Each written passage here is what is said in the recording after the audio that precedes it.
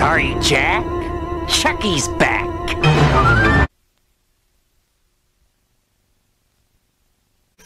What up? It's your boy T-Bear on reaction to today's Films Friday. Time for the meat and potato of Films Friday. That is none other than the Dead Meat Kill Count, and we're back on the Chucky recount. Though the week before that, I did the Chucky reboot, and as in between intermission, you could say in between bonus as well, after I got finished doing the recount of the first 3 Child's Play roles. So now we get into the Chucky series, as you say after the Child's Play Chucky series role 2, starting with the recount of Bride Chucky, which came out in 1998, when we get introduced to the newest character of the Chucky series, Tiffany, who, from what I've seen from the series, been part of Chucky's life. But Chucky all his life before he became the doll, while he was still Charles. While he was the serial killer Charles. I forgot his last name. Charles Lee Ray. Anyway, without further ado, let's check out The Bride of Chucky Kill Count Recount. The movie came out in 1988.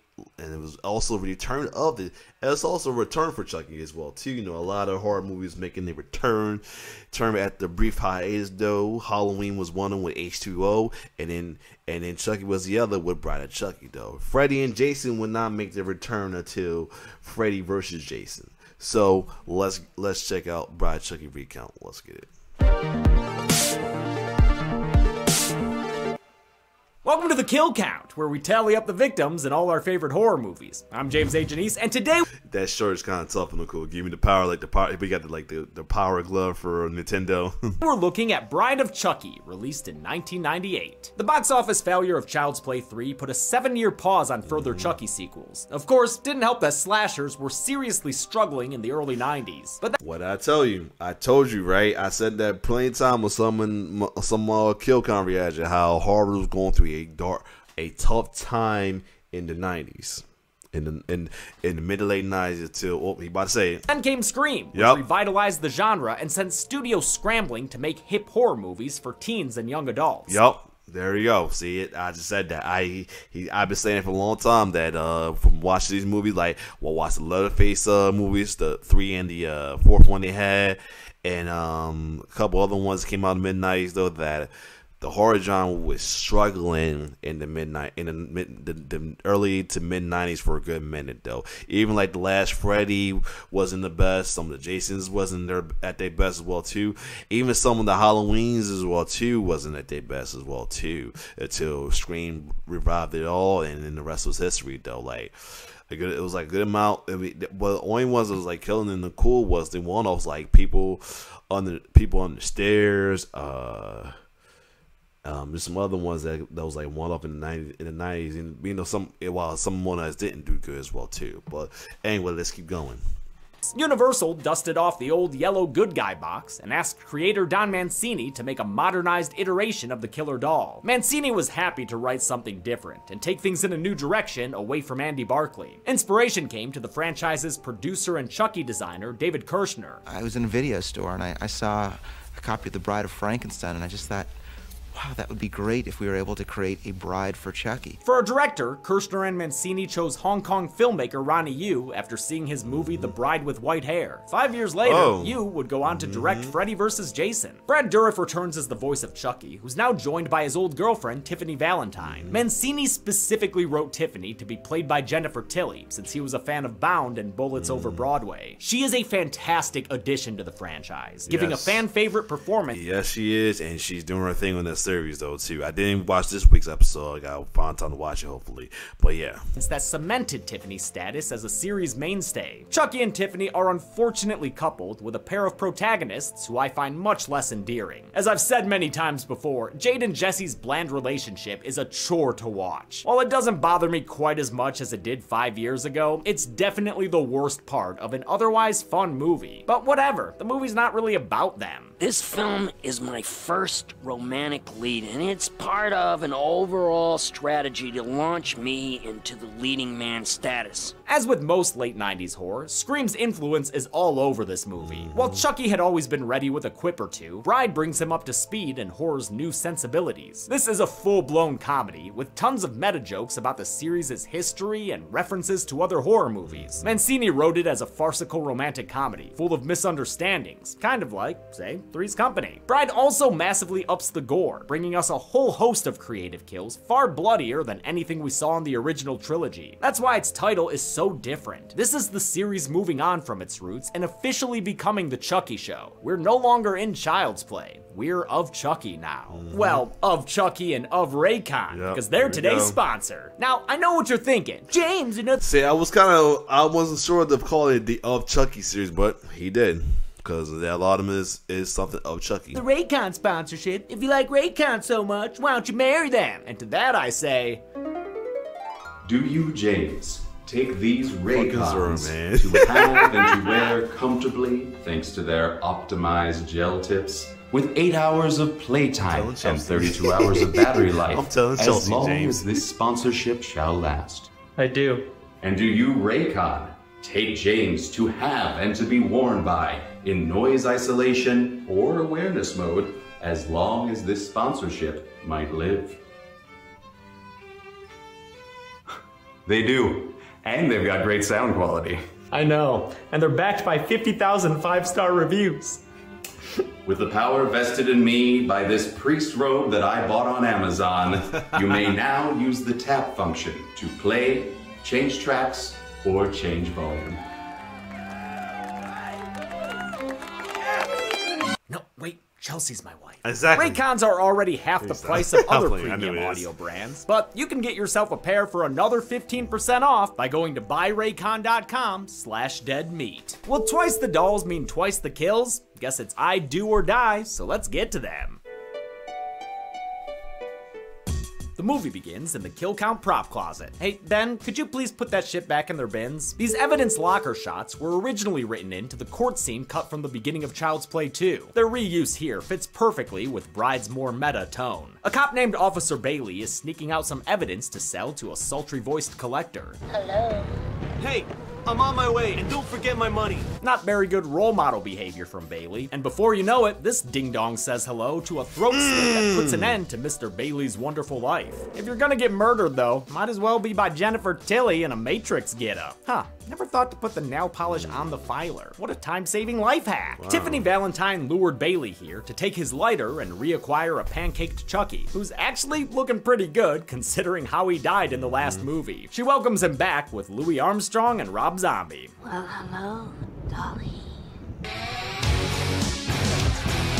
Fuck, I love this opening. The living dead girl, the sexy Tilly, the stitched together title card. You instantly feel the series being modernized for the late 90s. That modernization extends to Chucky's new look, acquired in Tiffany's trailer of Misfit Dolls. She gives him the Toy Story 2 treatment and stitches him back together, Frankenstein's monster style. The stitched up face might be Chucky's most iconic appearance, and one that many fans associate with the character since it was literally everywhere when this movie came out. Ask anyone who worked at a Hot Topic. If only this movie could be all Tilly all the time. Unfortunately, the main human characters are our well-off Juliet, Jade Kincaid, and her trailer park Romeo, Jesse Miller. Jade is played by Katherine Heigl, last seen on the kill count in Valentine. These star-crossed idiots have to sneak around because at Jesse's home sweet hell is her uncle Warren Kincaid. Warren's her legal guardian and the town's police chief, and he don't like Jesse one bit. They have to use their best friend David as a faux date when they're going to prom. David made quite an impression.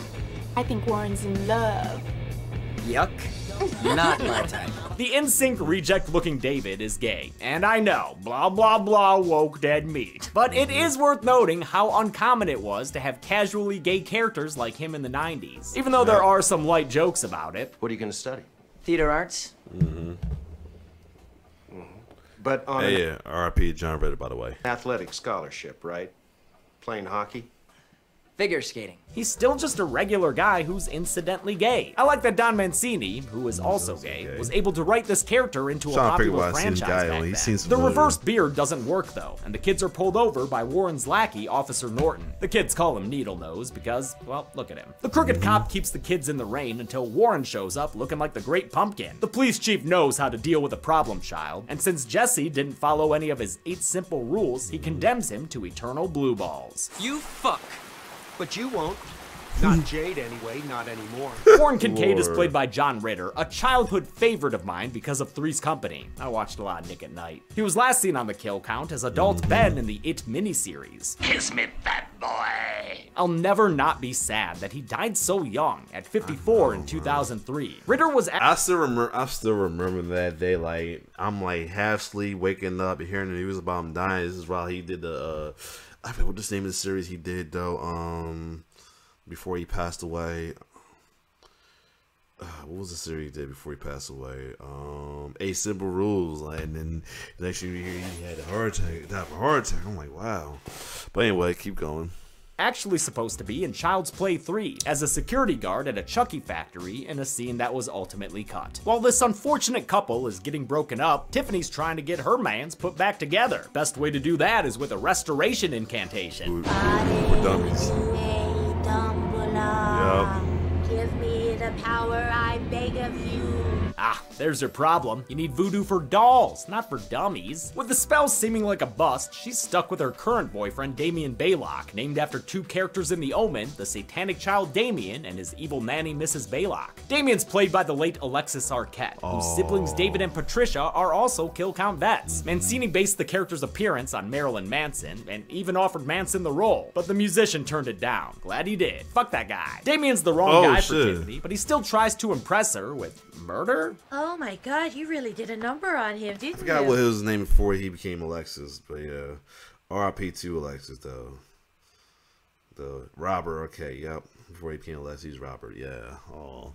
What did you use? Was it really bloody? Did he scream a lot? She soon realizes the snuff photo is fake, but hey, maybe he can pass it off as a bootleg Mankind trading card. Tiffany yearns for her old boyfriend, the one who really killed people, and she might be having a Dumbala after Allah since Chucky reappears with a lightning flash. Hi, I'm Chucky. Wanna play? Damn, Damien, getting right to it. Tiffany gets kinky with Damien and his Dothamirian tattoos, and tosses Chucky in for a 3-way play pal playdate. A new toy is one way to spice up a stagnant sex life. Chucky remains inactive at first, but I mean, how you about to not get roused by this? Damien keeps dissing the doll until Chucky asserts his dominance with an exorcist headspin and a proclamation about his penis. It ain't the size that counts, asshole. It's what you do with it. Chucky tears out Damien's lip piercing in a painful moment that always stuck with me. He smothers Damien while catching up with his old flame via pillow talk. Hi. Hi. How you been? Okay. You? Peachy. Eventually, his little doll butt does the job, and Damien stops struggling, gone the way of McMurphy. This is a long-awaited reunion for Tiffany, who was dating and killing with Charles Lee Ray before his body swap 10 years ago. But turns out, he wasn't as serious about their relationship as she was. This doll didn't want to settle down into a dream house. You weren't gonna ask me to marry you? What are you, fucking nuts? Tiffany's domestic ambitions leave Chucky crying De Palma with laughter. So the scorned lover takes...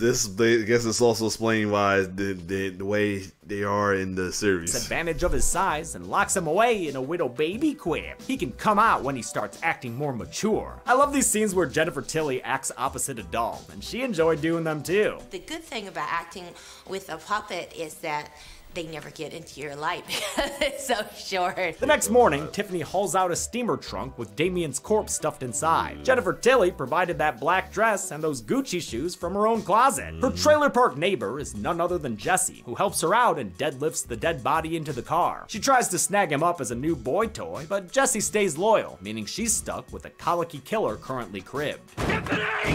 Where the fuck are you? She decides to taunt Chucky and give him some company. A bride doll, complete with a Jennifer Tilly voice box. With this ring, I thee wed. She's having a good time teasing him, but later, Chucky uses the doll's ring to escape his Pee-wee penitentiary. Tiffany's having a bubbly soak and watching this movie's inspiration, Bride of Frankenstein. We belong together. That movie's tragic ending ain't the only thing cry-worthy, because here comes Chucky, looking like he's walking through an automatic doll wash. He knocks the TV into the water, shocking Tiffany with inverse origin to her gothic counterpart. Chucky finds the whole thing exceptionally whimsical. I get it. Bubbles are fun. You will not be shocked to learn that this death was another recycled Mancini idea. The original script for Child's Play had Aunt Maggie dying via bubble bath electrocution. It wasn't used then, but you know Mancini. You just can't keep a good idea down. Chuck voodoos the way he doo-doos with an incantation full of ionization. I'm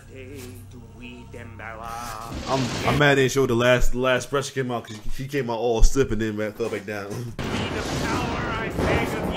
It transfers Tiffany's soul into the bride doll, a new look she is less than pleased with. You son of a bitch! What have you done to me? Chucky lets her know they're bound together now, and if she ever wants to be tall enough to ride a roller coaster again, she'll help him find the Heart of Damballa, a magical amulet that serves as this movie's MacGuffin. The Heart of Damballa was included in the original Child's Play screenplay, but it was ultimately cut, and its scenes were lost to time. Bride of Chucky retcons it back into the mix, and onto my set, and claims that Charles Lee Ray was wearing it the night he became a living doll. One look at the footage in Child's Play shows that that's not true, but whatever. Whether we complain or not, it's still gonna be canon. No matter what! Now the amulet is buried with Ray's body in Hackensack, New Jersey, and it's the only way they can transfer their souls into human bodies. All right, let's go. Oh, sure. I'll steer and you can work the pedals.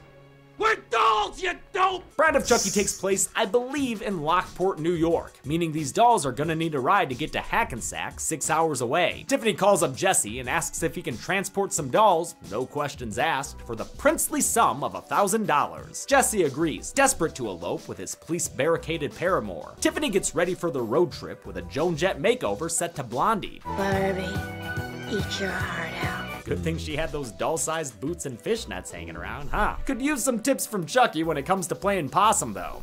Just act natural. Oh, I'm sorry. Did you say act naturally fabulous? Just like with Chucky, the Tiffany doll was described by Mancini in the script, drawn and designed by David Kirshner, and built by Kevin Yeager, returning as puppeteer coordinator. The Tiffany doll had to have all the same capabilities as Chucky, but in a smaller body, requiring more sophisticated, scaled-down technology. Jesse grabs the plastic partners and swings by to pick up Jade, where we learn he has no idea how far $1,000 will go. I can put a deposit on an apartment. I'll get a job. I'll help put you through college. Motherfucker, this ain't the 1950s. I've got to agree with Chucky here. I think I'm gonna throw up. Still, they're sappy I'm trying to bullshit. figure where he's from too. He's looks familiar. The Nick Stable. He looks very familiar. I can't think of what though. I'll let y'all let me know that. Tolerable if it means 2 new fresh bodies for Chucky and Tiffany to transfer their souls into. The kids go inside to pack, not noticing the police acting fishy around Jesse's van. Chucky's ready to remove the roadblock with an old favorite, but Tiff reminds him that this ain't the OG trilogy anymore. For God's sake, Chucky, drag yourself into the 90s. Stabbings went out with Bundy and Dahmer. You look like Martha Stewart with that thing. Who the fuck is Martha Stewart? Lord. His second choice, a hammer, is called predictable by Tiffany, calling back to how he already used it as a weapon in the first film. Tiffany encourages creativity, so when Warren comes back to plant some drugs in the vehicle, the dolls lure him to the front and use the airbag as a springboard to fill his face full of nails. I love that little death twitch. Why does that look so familiar? That's meant to be a reference to our old pal Pinhead, but the joke's never quite landed right for me. Oh, speaking of me, when are you going to stop redoing old episodes and finally finish my series? Oh, yep. When you make better movies. Got him. Fair enough. The dolls here are the most expressive they've ever been. This was the first time they had a computer system that allowed them to pre-program the doll mouths before shooting. That way, they'd match the pre-recorded dialogue the same way in every take. This was a huge time saver, freeing up more puppeteers to focus on other things. Though it looks like they still had the late Brock Winkless and that headgear getup to do any necessary on-set mouth movements. And now, whatever I say, Chucky says. That's right, Brock. Both dolls had several versions with different heads that could be swapped in and out. Even with the new innovations, they still required teams of 7 to 9 puppeteers, especially when it came to walking or crawling using the cable versions. It's a very difficult process with just one doll. And when you have 2 and you have 15 people that have to crowd around a small space, it is very difficult. A lot of the sets had to be built on risers 5 feet up, which was especially difficult in Tiffany's trailer. With the wiring and plumbing needed for all the special effects heavy scenes in there, production designer Alicia Keown said it was more a work of science than a set. The dolls clean up their mess before their fleshy counterparts return, but there's another problem. Officer Norton, who pulls them over near a crowded parking lot. Jade tries to appeal to Norton's humanity, only to find that he has none. You seem like really nice kids. It's nothing personal, at least on my part. But the money. Damn, Jade, can't be throwing hands with a cop in public. That'll get you all sorts of suspicious glances. Jesse sends her inside to cool off, but is similarly incensed once Norton finds the planted drugs. Shit! Outside of the doll antics, that is hands down my favorite part of this movie. It once again falls on Barbie and Clyde to get this show back on the road, so Chucky grabs Tiffany's stolen lighter and baby crawls his way to Norton's car. As the officer radios into the station, Chucky stuffs a burning flannel into his fuel tank. Aw, damn it, Chucky! He crawls back, pausing only to flip off a stoner on his way to dinner with Patrick Bateman. Rude fucking doll. Norton barely has time to smell the gas before he's incinerated in a fiery explosion. Flaming wreckage goes everywhere, but it doesn't kill anyone else. Not even the dude inside this phone booth. Slow motion shows this poor stunt performer ducking out of the way. The surrounding bystanders are quick to accuse Jade and Jesse, so they peel out, leaving a pileup of primary colors in their wake. The supposedly in-love couple immediately suspects one another of being responsible. You don't think that I had anything to do with that explosion back there, didn't you? No.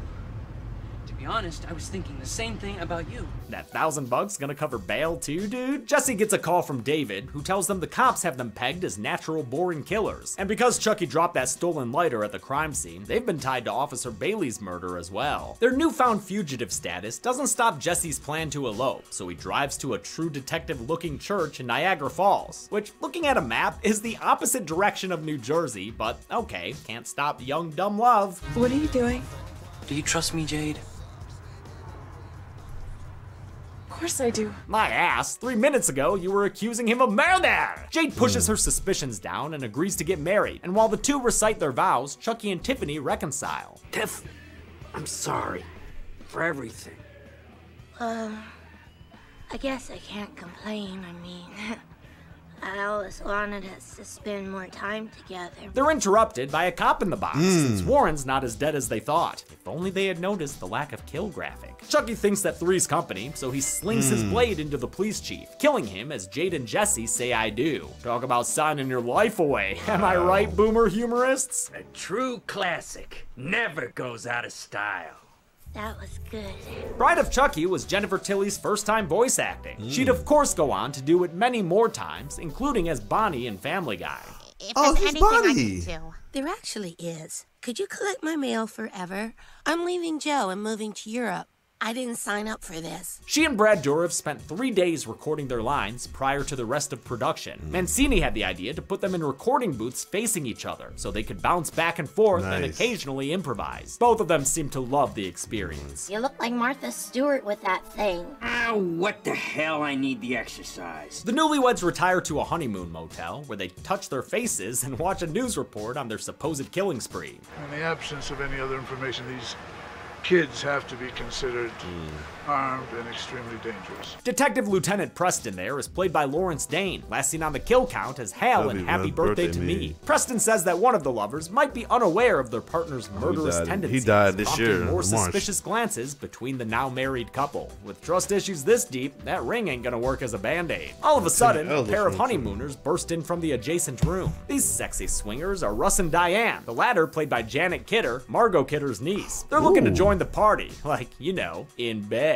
But Jade tells them to clear out. Not a fan. She looked like her. She looked like her aunt too. Oh no, Cab. She looks just like her aunt though. Then her aunt passed away. I think her aunt passed away recently too. Margot. I think her aunt did. Lois passed away. Yep, really in 2018. But yeah, she looks just like her aunt. the state of affairs. They do, but not before Diane nabs Jesse's wallet, which does not go unnoticed by Tiffany. The dolls sneak into the other couple's room while they're having a sloshy waterbed love sesh. Tiffany paves the way for more female killer dolls by shattering the glass ceiling with a champagne bottle, raining shards of mirror down into the couple's bed and bodies. Water death bed, the bed that wets people. The gory grand gesture is enough to completely win over Chucky. I love you. And he nabs Diane's ring finger for a fireplace proposal. Will you be my bride? Chucky. No, it's of Chucky. Now, a doll marriage, that's one thing. Many a young girl has held such a ceremony. But to christen the marriage, that's entirely different. Chucky's gotta be like a Ken doll down there, right? I am anatomically correct. Come again now? Where was that machine in the Good Guy Factory? And wait, you're telling me this doll, who was sleeping in Andy Barclay's bed, had a little plastic package the whole time? That makes his line from the first movie even worse. I have a date with a 6-year-old boy. No! Tiffany takes advantage of her Bay's anatomy, and they have a sex scene shot in the language of a rom-com, with just a hint of butt crack and some tasteful silhouettes that I'll still have to censor since YouTube's such a prude. Come on, YouTube. Even when the sex is safe? Have you got a rubber? Have I got a rubber? Yeah. Tiff, look at me. I'm all rubber. Jennifer Tilly improvised that line about having a rubber, and Dourif came up with his response on the spot. Like I said, they had a lot of fun recording their lines. They look like they have fun. When we were doing the looping, David and Dom were saying, well, you know, they'll just drop below frame and have doll sex. And I said, oh, we should make noises. And so me and Brad Dourif were in the recording room making all these little doll sex noises, and it was so much fun. This whole scene is a great example of how game Jennifer Tilly is to do weird stuff, both as a human and as a doll. Her commitment gave this franchise new life that propelled it into a second act, a raunchier act that required all of the crew to be on board as well. And we built these little tongues that'll actually come out and dart around a little bit and exchange a touch or two. A housekeeper played by Kathy Najimy finds the watery carnage the next morning. Unable to hocus pocus this mess away, the Sandersons' sister acts scared and her scream sends Jesse and Jade on the road again. David arrives in a jump scare, having come to see them after they each called him the night before, whining about how they think the other one might be a killer. Hey, wait, why is David riding with them on this trip now? Did he walk to the motel or take a taxi to Niagara Falls? Because of their twin suspicions, David figures that neither can be the killer. Oh good, you two can trust each other for a few whole minutes again. The good vibes end when David delivers an amazing line read. Oh, something really stinks in here. And finds Clifford the Big Red Body. He grabs Warren's firearm and Jesse and Jade immediately accuse each other again. Fucking just shoot them both, dude. After they pull over, Chucky and Tiffany finally reveal themselves. Nobody move! The surprise! Freaks out David so bad, he wanders into traffic and gets sent to his final destination by a passing semi-truck. Damn, that boy popped like a human water balloon. The dolls force the couple back on the... You got that right about Final Destination. You saw the first one. That bus, I remember watching that first time, watching that bus kill. I'm like, how the fuck anybody get split that bad from getting hit by a bus? Jesus, I guess it was so fast, but jeez. Road and make introductions, reintroductions, and meta jokes. How did you end up like this? Well, it's a long story. It sure is. In fact, if it was a movie, it would take 3 or 4 sequels just to do it justice. Jesse finally understands after like 12 or 13 double takes. They trade in Jesse's van for a less conspicuous RV, whose owners we see have been killed off screen and unceremoniously stuffed into a closet. Tiffany makes herself at home on the range stove and prepares Jade's body for her soul housing, giving her a Monster High makeover. Unsure of how else to get out of this situation, Jesse recalls some motherly advice that Tiffany gave him earlier. Never take her for granted. It's like my mother always used to say, a woman spends all day slaving over a hot stove for a man, the least he can do is the dishes. He uses Tiffany's reverence for her mother and decides to stir up trouble in paradise. She's not much of a housekeeper, is she? Tiff? Those dishes aren't gonna wash themselves, you know. Chucky takes the bait and makes one demand too many, and the ensuing argument quickly turns personal. Take it from me, honey. Plastic is no substitute for a nice hunk of wood. Well, depends on if it's got batteries or not. The domestic dispute gives Jade the opening to knock Tiffany up and into the oven like she were a witch from a fairy tale. Jesse follows suit by knocking Chucky out the window, but a bullet spray causes him to drive the RV off the side of the road. Great vehicle crash here. Call me simple, but I love when cars go boom. Tiffany escapes extra toasty, like Chucky at the end of the original film. He did it to me. Manages to intervene and save his, I guess wife? Never really thought about how they're married now. A loose wire sets off an action movie explosion that hurls Jesse away from the RV. He survives, but sees Chucky forcing Jade to carry him to the cemetery. Jesse chases after them with Tiffany in tow. She is not having a comfortable time. At the cemetery, Chucky shoots the state medical examiner, digging up his body because of its connection to the murders. Talk about a graveyard shift. He forces Jade to exhume his bastard skelly body and gets his hands on the bling that's gonna make him a damn bala. Jesse arrives with Tiffany and puts his gun up to her head, turning her into peanut butter baby. They have themselves a good old-fashioned hostage exchange, during which Tiffany regrets her taste in men. Why can't I ever get it on with a real good guy? Her hesitation is only compounded after the couples reunite. Catch me, Chucky. Come on, Charles. She might be a bit overdone, but she still sounds like Jennifer Tilly. Chucky decides to go tit for tat, but Jesse spins around and takes the knife instead. The injury incapacitates him and allows the killer doll to regain control of the situation. We get our third voodoo incantation of the film, and since it's their grand finale, Tiffany wants to cap it off with a final kiss. And she means final kiss, since Jade and Jesse's flip-floppy romance has inspired her to stab Chucky in the back. This bride's going Frankenstein in a big way. Oh, Chucky, look at us. Don't you see? We belong dead. But as we all know, Chucky's resilient, so true to form, he springs back to life and beats down Tiffany with a shovel. A top-down shot shows us they're all out. Doll fight! During this down and dirty battle, which I can really dig, the duo was played by Debbie Lee Carrington and a returning Ed Gale. Chuck ultimately comes out on top and stabs Tiffany in the heart. My mother always told me love would set me free. Get off my knife. Damn, Chucky, have a heart. Jesse remembers that this is child's play 4 and putt-putts Chucky back into his grave. Lieutenant Preston arrives and stops Jade from shooting the possessed plaything, but she yoinks his gun, tradesies, and prepares to do it anyway. Chuck lets us know that there are more sequels to be had. Go ahead and shoot. I'll be back.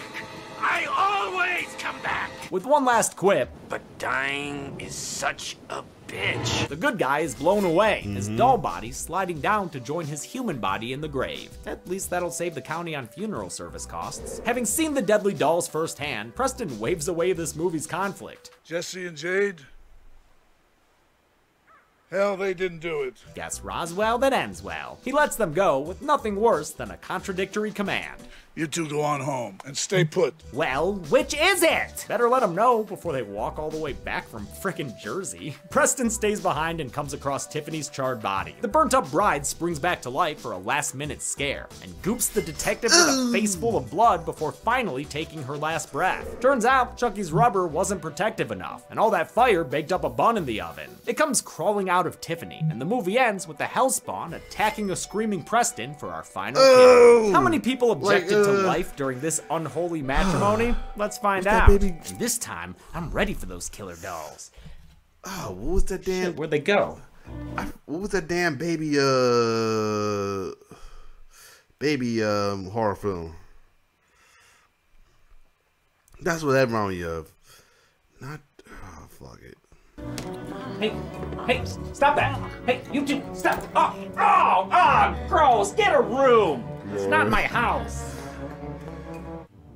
It's alive. Yep, that's what it is. 14 people died in Bride of Chucky. 10 men and 4 women, giving us this father of the pie chart. Now, things are gonna get a little complicated. Chucky had 6 individual kills and 3 with Tiffany. I'll put them all on the point chart. An asphyxiation, an electrocution, an incineration, 2 bladed kills, 3 gun kills, and a miscellaneous, which was David going splat.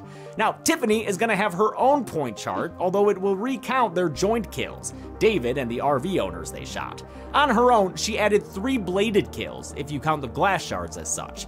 Now, here's how their kills break down on an individual versus combined basis, and here is the continuing installment comparisons, Bride taking the lead by far. With a runtime of 89 minutes, we had a kill on average every 6.36 minutes. Golden Chainsaw for coolest kill has a bunch of options, but right now, I'm feeling it should go to Russ and Diane. It's so spectacularly violent and memorable, with the glass and water going everywhere. It's arguably the goriest kill in the movie, and it's enough to make Chucky put a ring on it. Doll Machete for lamest kill will go to the RV couple, killed off screen and probably undeserving of it. I bet they were retirees just trying to road trip, you doll monsters! And Champion Chuckle for funniest part also has a lot of options, but I have to go with the line that has stuck with me the most for all these years. Rude fucking doll.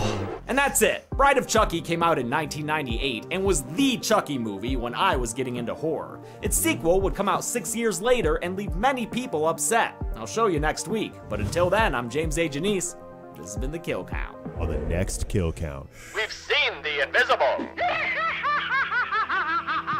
We've lived with the monster. We've counted the count. Excellent. But now it's time to let our leg head. All right, so I'm gonna hop off that because this is actually gonna be part of a franchise as part of their horror one as well too. So, and that's not, now I'm thinking about I should include Invisible Man as well too. But anyway, let's keep going. In that stupid big mask in this hot ass studio. It's okay. You finish my movies when you have time. Alright, cool. But anyway, and there you have it. That's Bride Chucky. Next week we'll put on a new poll going on as well too. And then a week after that we'll continue the Chucky the Child's Play Chucky Kill Count recount with the also regrettable seed of Chucky. But other than that, if you like my reaction, like, share, subscribe to my YouTube channel. It's your boy T-Bear signing off. With love.